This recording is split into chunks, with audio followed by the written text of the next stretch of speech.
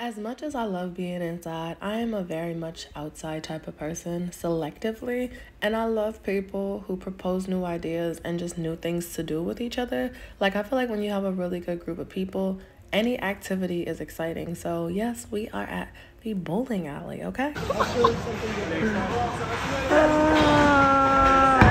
Exit stage left.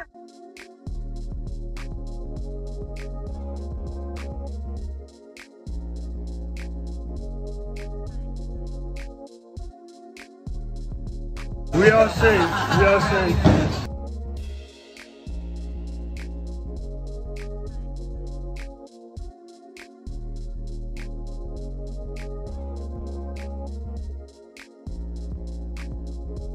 Alright, y'all, so we went to this one bar, right? And they had happy hour. I forgot to mention that a lot of these clubs do take card readers, so I only had to go to the ATM twice my entire stay. A lot of these places you could just swipe.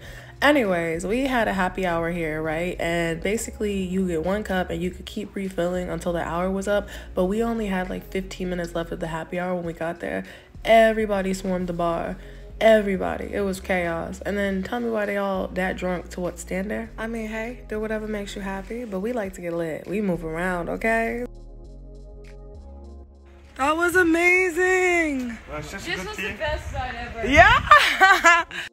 Want to take a moment and express my gratitude and say I'm grateful for the universe keeping me highly favored, safe, and protected. Very blessed, very much so. Anyways, night out, okay? We actually went and like, it was chaotic. I had so many friend groups I was hanging out with, yes. We ended up dropping off somebody at home or back at the hostel because they had stuff to do in the morning, and then we went out yet again. For me, I'm personally not a big fan of like rides because I like knowing I could leave and show up when I want to, and it's just me, myself, and I got to handle, and I know how I got there and etc. But like I said, I did not have a car during this day, so I was grateful for the rides I was getting from the friend, and of course gas money was given because baby, these taxis were no joke. Yo, do you see this? Like, look at my lashes.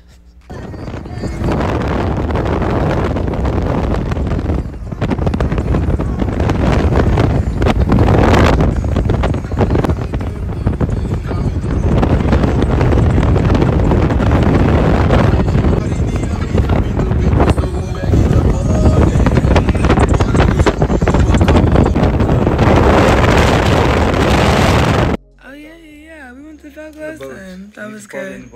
LOL, my hair. 10 out of 10 night,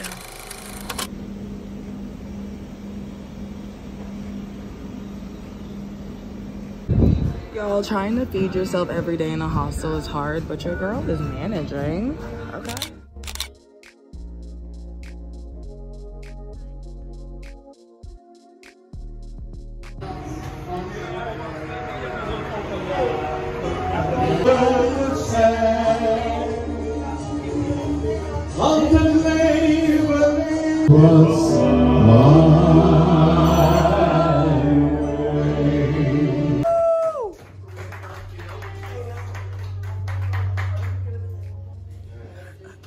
As I've told y'all before, I'm not a singer. I'm barely a rapper, okay? So bear with me. But honestly, I feel like life is really about experiencing stuff. You don't have to be good at something to enjoy it. So your girl's up here doing karaoke the best she can, okay? Whew, it was really, really nice. And I am creating more music these days, which is, you know, I never thought I'd create music because I never thought I had the voice for it. But I just like art. And I appreciate people who step out their comfort zone to create the art that they put into the world for us to enjoy. So, you know, here's me a little ode to Fantasia. When I see you, I used to listen to this walking to the bus stop when I was younger. And this was like, y'all, this was it. This was the song. This is when you thought you knew what love was at like 15. But yeah, did karaoke. Everybody there was so amazing. This one guy was dedicating all the songs to his wife. I was like, oh my gosh, that's so beautiful. We were just kids when we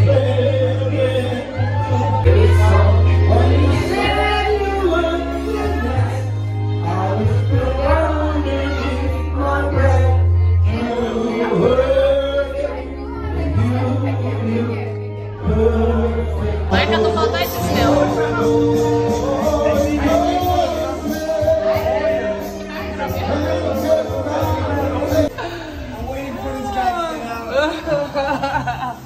These are hilarious. Okay, but best believe your girl tapped out like with the partying. There were so many nights I was like, no, I'm very much okay. I'm gonna stay my ass inside. Okay, I'm gonna sit my pretty ass indoors because nope. But tell me why this one song played. And if you know the song, you know. But if you would have told me when I came to Curacao, I was gonna have one of the most nostalgic moments I could have ever experienced off of this song. Wait for it, y'all, because I was shook. Like, oh my goodness.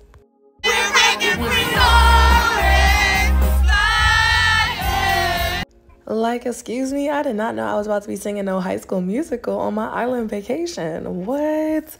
Oh my gosh, it's the glow and the happiness for me and the energy for real. Like, wow.